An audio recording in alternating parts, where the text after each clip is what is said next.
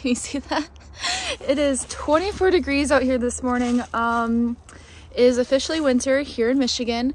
We're lucky that all of our snow melted. We actually just had a foot of snow like a week ago, but we had a couple really warm days, which was really nice, but it looks like the cold is back. So I'm gonna put some sugar on the bees today because since my hives are a little light, they're gonna need some food stores for the winter time.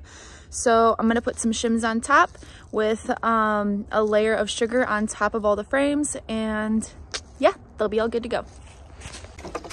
It's so quiet out here in the winter time. Oh.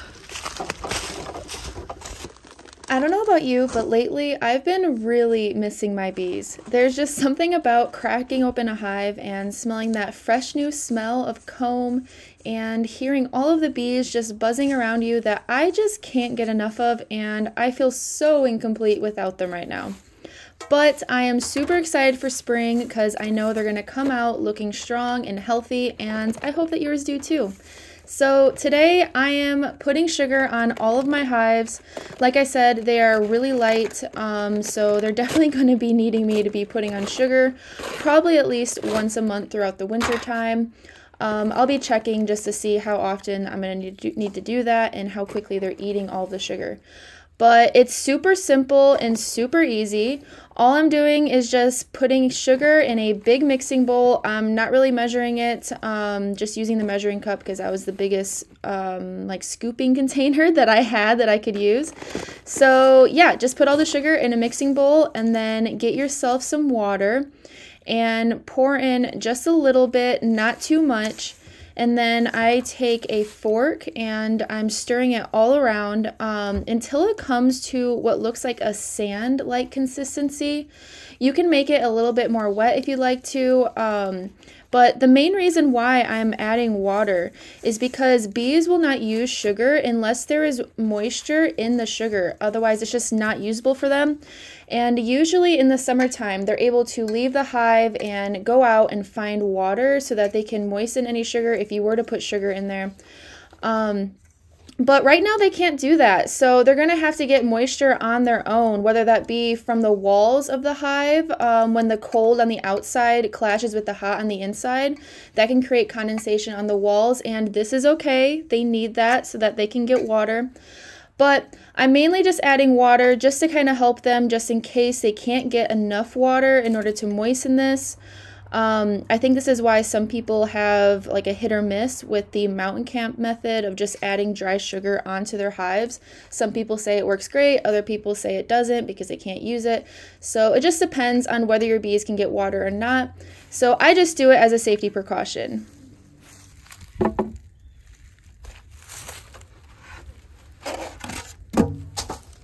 Uh-oh. Whew, they're already at the top. Oh shoot, they're not gonna like this.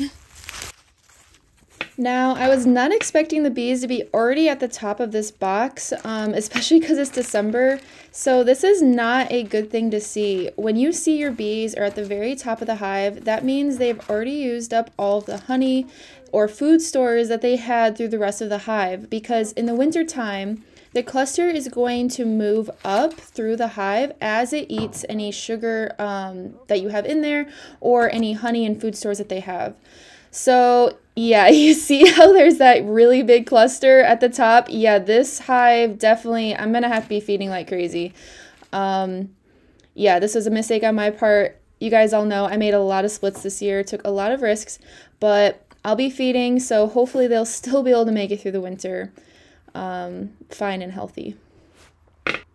But next, all I'm doing is putting on this wooden shim that I made for these hives. This is so that it gives a little bit of headroom for the sugar so that I can still fit on my insulation foam and the lid without there being any gaps. So I put this newspaper down mainly just so that the sugar does not fall between the frames and just create a giant mess for the bees. And then I'm going to cut some slits into this newspaper as well so that the bees can get up into the sugar and start eating it. They can chew through newspaper, but I just figured it'd be a little bit easier if they can already get up into the sugar so that way that they know it's there. Yeah.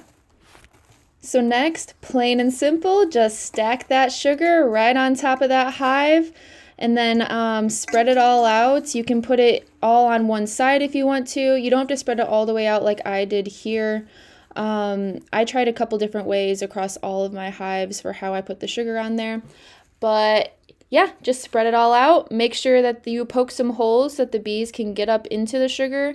That's what I'm doing here. I'm kind of peeling back the newspaper so that the bees can crawl up there, and you can see one of the bees actually flew out because it's like, hey, what are you doing?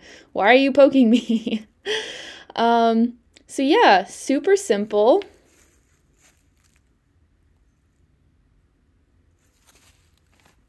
See, like I said, I decided partway through this that maybe I don't want to have it all just kind of like spread out like that.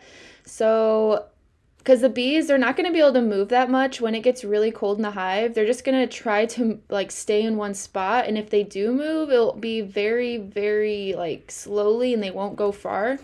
So right now the cluster is all the way on that left side. So that's why I'm kind of trying to stack it over there so that it will be easier for them to access when it gets very cold. Then I'm just throwing on this insulation foam that I'm using to help insulate the hives from the cold top from clashing from the hot on the inside. Now, because I added the sugar like I did, having that insulation foam is not necessary. I've just always used it because it does help prevent condensation from collecting underneath the lid and then dripping on the cluster and possibly killing or freezing any of the bees. But if you add sugar the way I did, the reason why it's not necessary to have that insulation foam underneath the lid is if there's any moisture that does collect, then you're kind of killing two birds with one stone in that the sugar is going to absorb that moisture so that it doesn't drip on the bees, but also that is how your sugar is going to get moisture so the bees can consume it. So just kind of like a little hack there. You don't have to have insulation foam, but like I said, I'm just doing that this year. So this is my first year overwintering in just single deeps like this. I've always usually done 2 deeps. So I'm a little nervous to see how these go, but as long as they're fed well, then they're going to do okay. And yeah, like you can see in this one, definitely low on food because they're at the very tops of the frames like that and kind of like in a ball on top of the frames. So it's a good thing that I'm adding sugar now. And for this one, I decided just to go with like a little half piece of newspaper because, like I said, I feel like it is wiser to put all the sugar on one side of the hive, preferably the side that they're already on, just so that they don't have to move as much throughout the hive to find that food source. So this way, it's right above them. They can access it whenever they need it. So since I made these shims myself, I was not able to put an upper entrance in them. I didn't have the tool that I needed to be able to do that, so we're going to see how this goes this year. I've usually always had an upper entrance for my colonies, just in case like the snow gets too high and they can't get out that bottom entrance, or if it becomes clogged up with dead bees. So this is just something that I'm going to have to keep an eye on.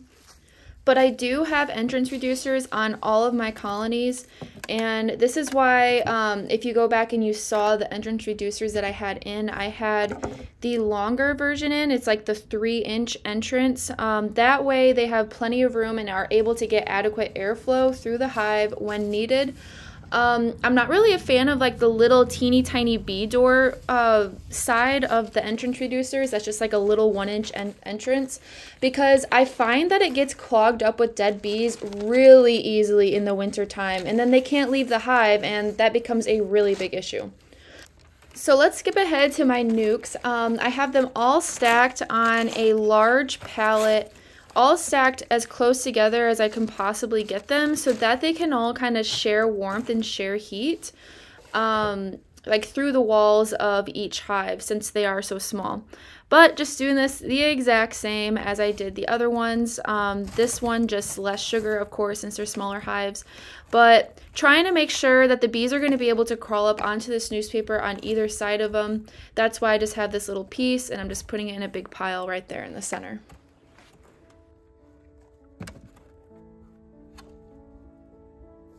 So it's looking like I'm going to need one more bag of sugar to finish the rest of them, but it is as simple as that. Now they're fed. I'm going to be checking up on them.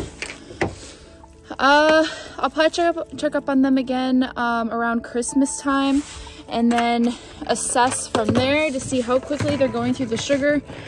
And that'll tell me how often I need to be adding it. But yeah, I gotta run off because I'm actually running late. I have practice. And so yeah, I will see you guys soon.